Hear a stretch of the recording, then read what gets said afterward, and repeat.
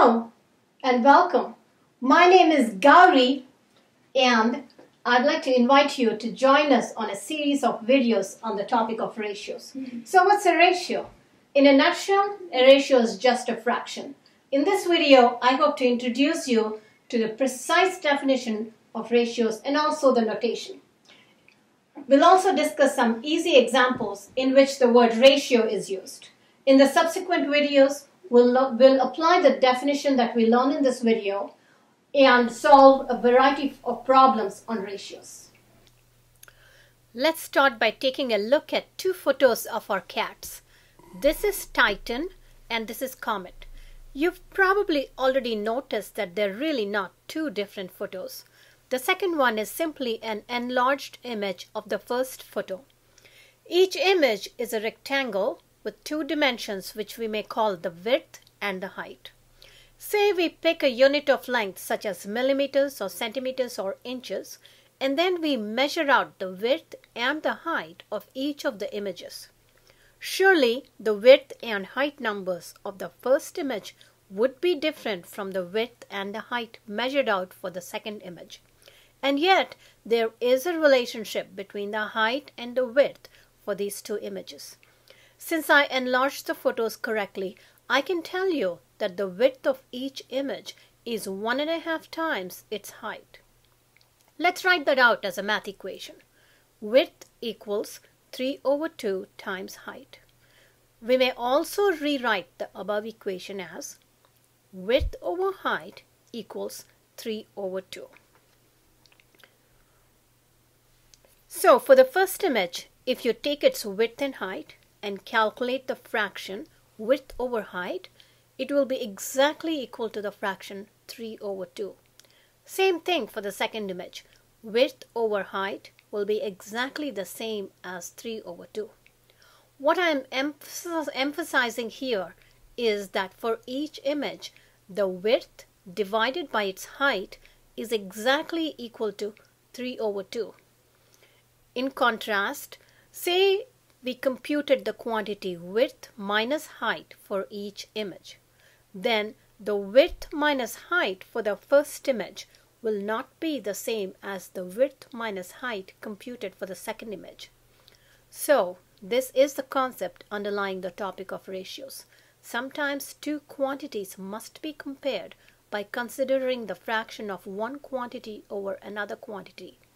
Or said differently, one quantity divided by another quantity.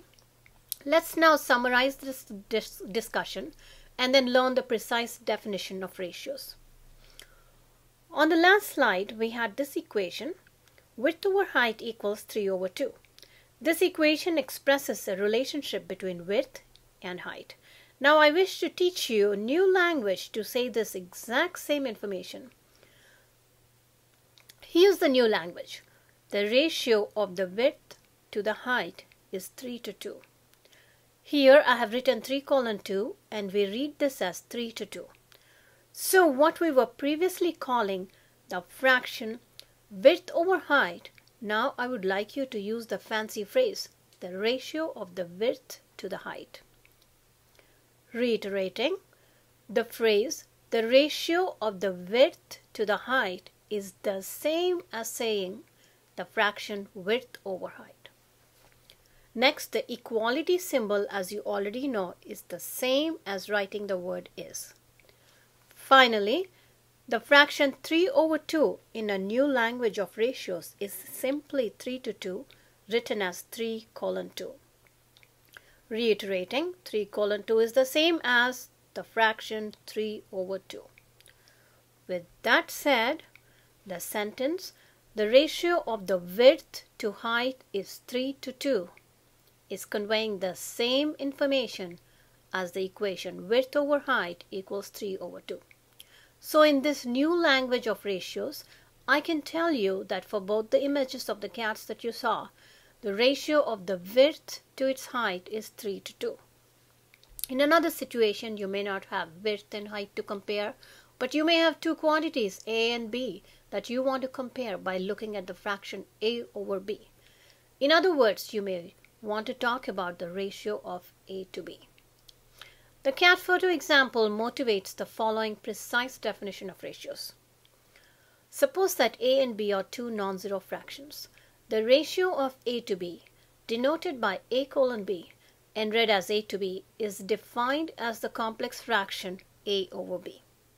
We process this definition as follows. The phrase the ratio of a to b is the same as the fraction a over b. Furthermore, this notation a colon b is exactly the same as the fraction a over b. The reason I have written complex fraction here in the definition is because a and b could themselves be fractions. Then a over b would be one fraction over another fraction, which you know is called a complex fraction. Before we move on to the next slide, take a minute or two to learn and memorize this definition of ratio.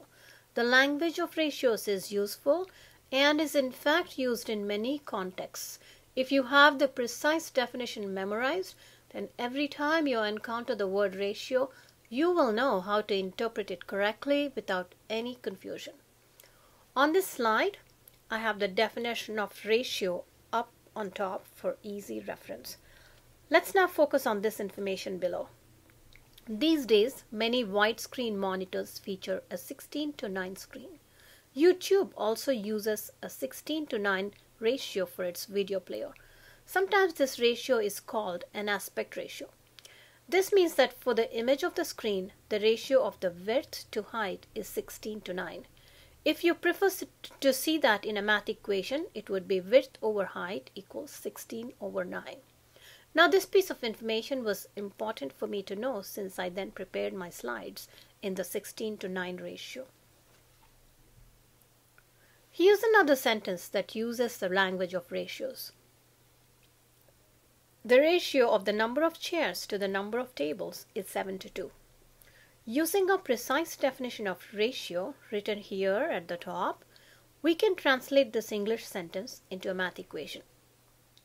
The phrase, the ratio of the number of chairs to the number of tables, is by definition the fraction, the number of chairs over the number of tables.